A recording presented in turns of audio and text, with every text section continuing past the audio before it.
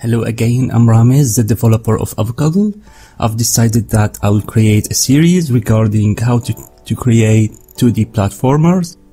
I'll show you how to draw 2D characters, how to import them to Unity, how to rig them, how to do animations, and finally how to do some basic controls regarding the movements. Before we get started, I would like to inform you that my game Avocado is on sale on Steam during the winter sales. You can get the game for 50% discount.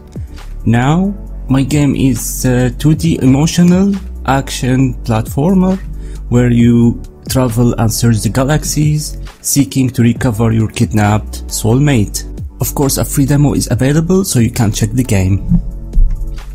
In today's video, I will show you how to draw your 2D characters using Photoshop. I'm not an artist, but I'll share with you the techniques I'm using to create my characters. In today's video, I used a concept art created by FullyIllustrated, so I give all the credits to them regarding this concept art. I will be using only one tool, one of the latest tools in Photoshop. It's called curvature pen, because it stimulates the pressure of a pen. Since I don't have a tablet, I'll be using only the mouse to create this art. Create a new group, name it helmet, and add a new layer inside it, name it the outline. The curvature tools allow you to lay point, then control whether they are a curve point or a corner point.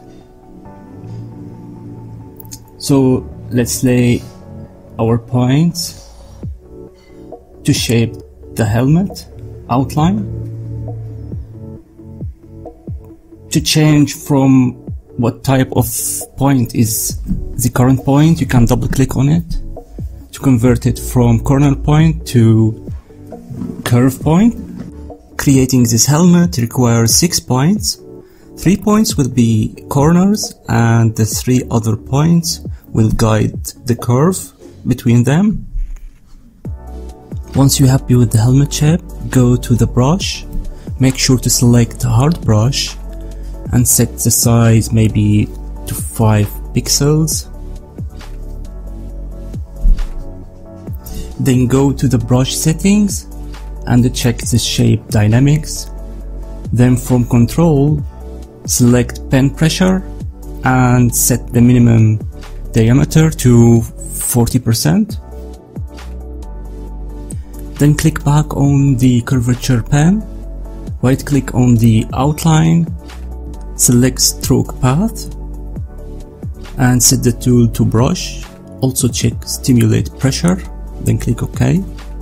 You'll get a nicely drawn line with different thickness stimulating the pen pressure, so it's at some point thick, then it gets thinner as you're drawing. Then create a new layer and place it beneath the outline, name it main color or fill color.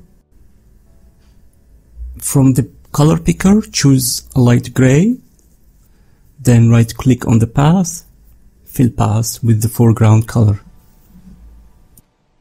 Then you can delete the path to create a new path for the light areas.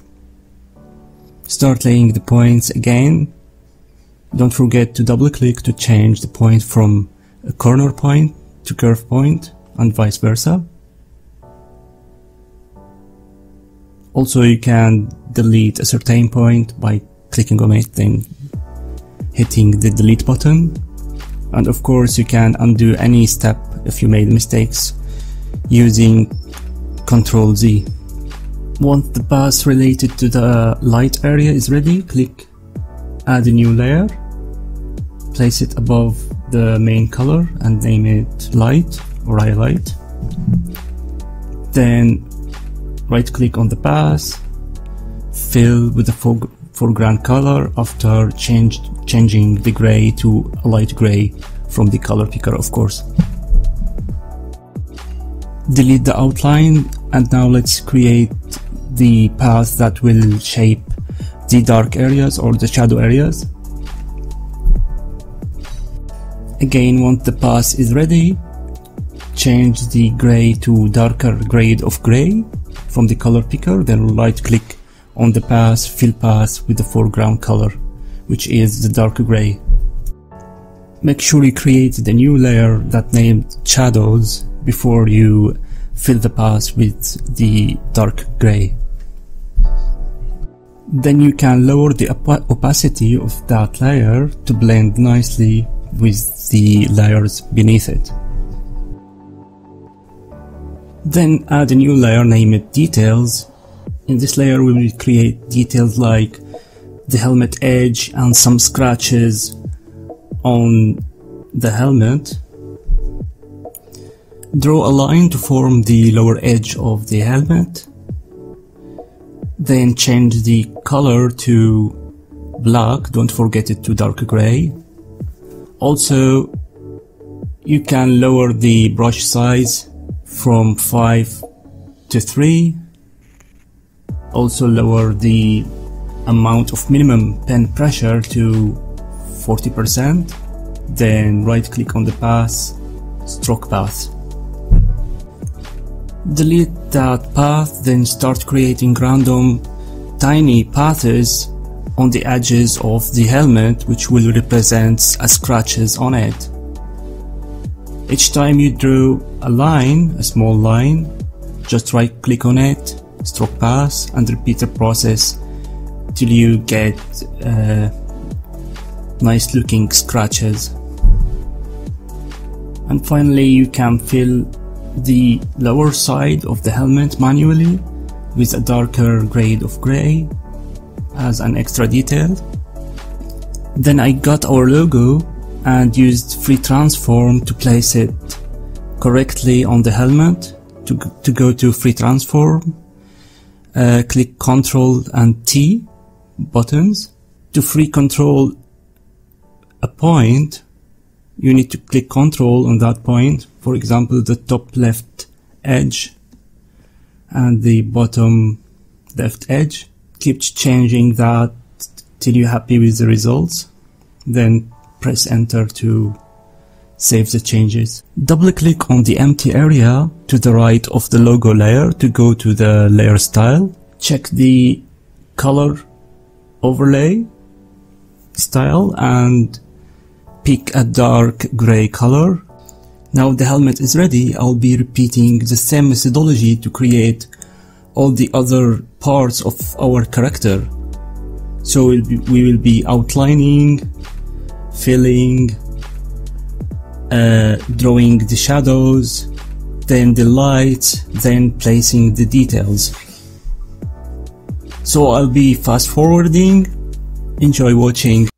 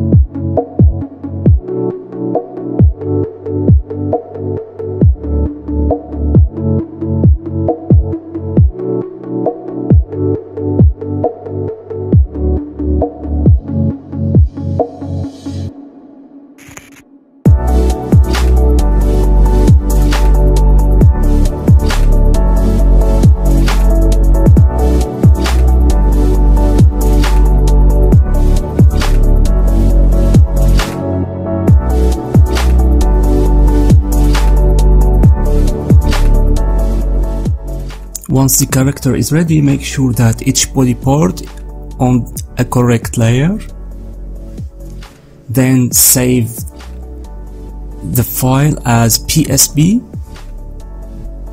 Photoshop big file. Create new Unity 2D project. Then make sure that you install the 2D PSD importer. After you install that, just drag and drop the PSB file of your character. Then drag it to the scene. As you can see, it auto created all the layer required and the character is ready to be rigged and animated.